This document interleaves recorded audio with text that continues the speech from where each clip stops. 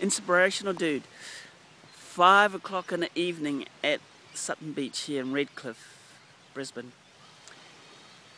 I got 1 minute of inspiration. Be kind to each other.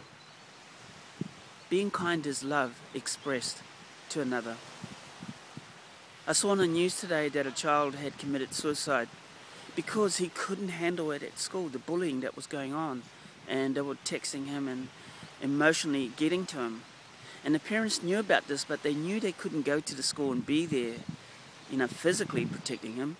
So they said to themselves that they would just show him lots of love, hoping that the love would overcome the negativity in the boy's life. But the boy took his own life.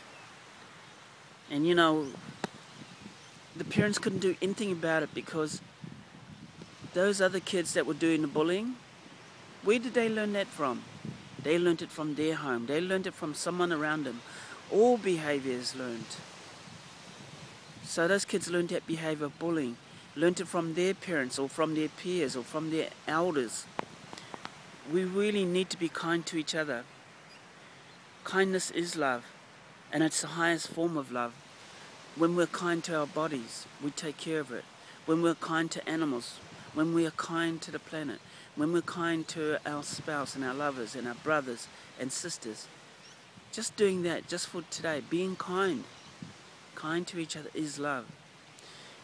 When we look around on the planet and we see that we have pollution, or you see this road rage, anything you see is really an example of not being kind to another person, not being kind to the planet. So be kind today. Take that inspiration with you and practice it.